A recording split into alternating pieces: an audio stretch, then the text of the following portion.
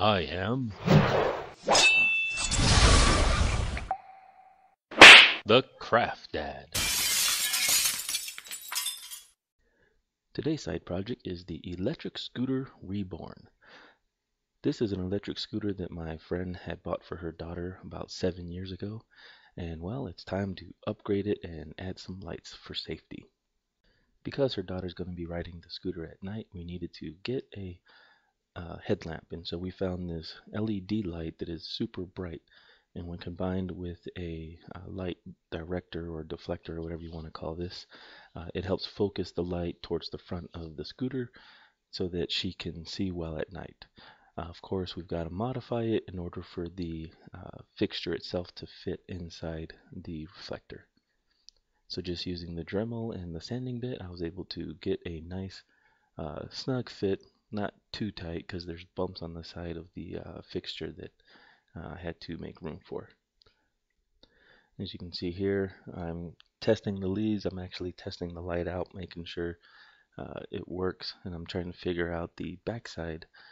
One of the problems that we identified is that there's not a whole lot of room behind the plastic cover of the scooter, and so I can't have the back end of the light fixture here sticking out the 5 inches that it is. And so as we work, I've been looking at it, lighting it up, seeing how bright it is. And one of the interesting things that I found out is that the light itself is registered for 12 volts, but the battery pack that they have set up actually delivers 15 volts of electricity, which makes the light super bright. The downside to this is by putting in more voltage, you can actually burn out the LEDs. And so here you see we've got the bike. We're continuing to disassemble it some more. So this is where I decided to do the test fit. We removed the plastic light cover from the fake light. We were going to put the real light inside there to keep the aesthetic part of the bike good. We removed the shiny plastic backing just so it's not ruined. Now messing with the LED, I found out there's 2 little nodes in the back. The red arrow points to the one that actually causes the whole LED bulb to light up. And so that one we definitely want to make sure we connect to. So as we try to fit in the light fixture, we end up having to remove more and more of the deflector. But that's okay because we just need the deflector to deflect part of the light in the back. And so we shrink it down to the size that we need. This is part of why planning out your project is good instead of just going at it gun-ho like I tend to do a lot. But yeah, you want to plan it out, figure out is this the right size. This was actually one of 2 scrap pieces that I had from my kids, so it wasn't troublesome. Here we have the pieces. We ended up needing to prime them first. We didn't want to sand them because the scratches were coming through. So we primed them with the paint. And then once the primer had set, we went with the turquoise ocean blue color that she had picked out. But the color came out really nice, and then we sprayed it with high gloss finish in order to give it that nice shine again. So now to make, I made slits to add in the LED, the wires for the LED controller that will control the lights that go underneath. And then I added a side slit for the on-off switch for the headlight. Now again, this is where planning would have been good because I would have figured out again that where I was putting the switch and the switch I was using were not the best combination to use in that spot.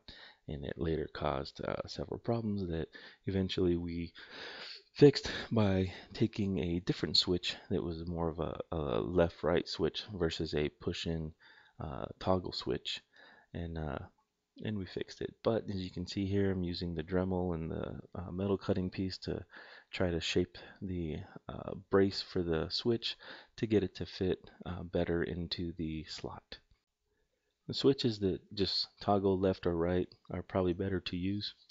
As you can see here, for the wiring, I'm just using hot glue.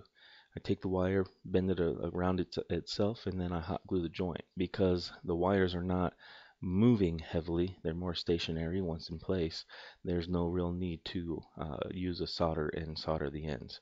So you can get away with using hot glue. You don't have to solder all the joints. You just have to make sure that something is holding them together nicely. You can even just use the shrink wrap tube that will form a nice tight fit. And now, as I always say, you want to test, test, and retest. Constantly test throughout the project to make sure that it is working as intended. So as you can see here, it looks like it's working as intended, but what it's really doing is only lighting up partially. The front LED, the nodes that connected to, I lost connection with that one that I had the red arrow pointing to get full illumination. So as you can see here, the bottom's lit up and just the very front center is lit up. This is running off of only a 9-volt battery right now. Outside or in the dark, it lights up pretty well, but we're going to then add it to the battery's 12-volt battery to get better lighting.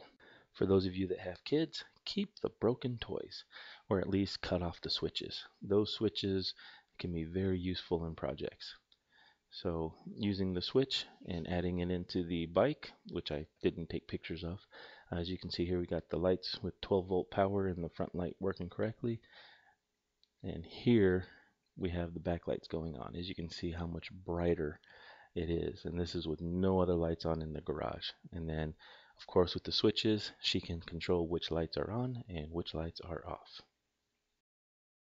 The scooter, we added in this light here. It's a bright LED 15 lights.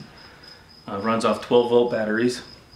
The problem is it's actually melting the plastic here, and the plastic ring that's the reflector.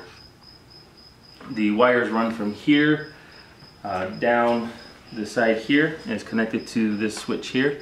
We did have a push switch, but as I mentioned before, there wasn't enough space between the two parts here for the switch, so using an on-off switch actually worked a lot better. This is the switch for the floor lights that are below the electric scooter. All I did was cut some notches here for the two outgoing wires to wrap around and be able to go down, and then the bottom one I just drilled a hole. The switch itself has the 3M tape, so it's actually stuck on there pretty good. This is connected directly to the battery. The light itself is connected directly to the battery. And then down here, in between the power button for the scooter and the charging port, I added in another little switch. This is what turns on the LED lights for the tail, which are located back here. And so these lights, just, they're permanent lights that come on. They don't blink or anything. It's just to make it more visible, and it's all connected to this 12-volt battery right here. For the battery itself, I used two 9-volt connectors to make it more of a quick disconnect in case the owner needed to take the battery out for whatever reason. That way it's not all hardwired in. So those are the modifications we did to the scooter, and you can see the lights down below. It lights it up nicely for the teenager. And where'd you get the lights at? And we actually got all of these lights at PepBoys, and they were fairly priced, and they work nicely. These were meant for a car, but we used them for a scooter.